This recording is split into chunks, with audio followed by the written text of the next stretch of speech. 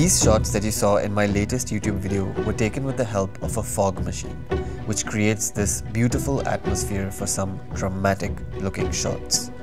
I got this for fairly cheap off of Amazon, but unfortunately it was not working and it had gone beyond its return date.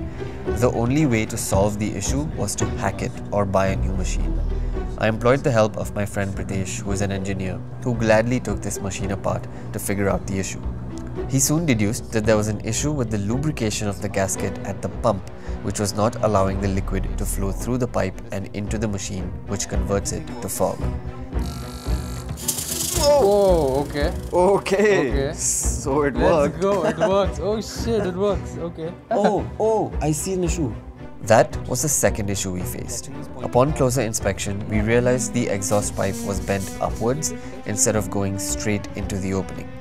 After fixing that and reassembling the unit, we thought we hit the jackpot. But...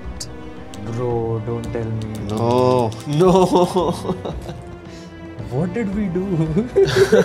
Pritesh figured he had over-tightened the screw for the pump. So after loosening it up a bit, we decided to assemble it again and hoped that it would finally work properly this time.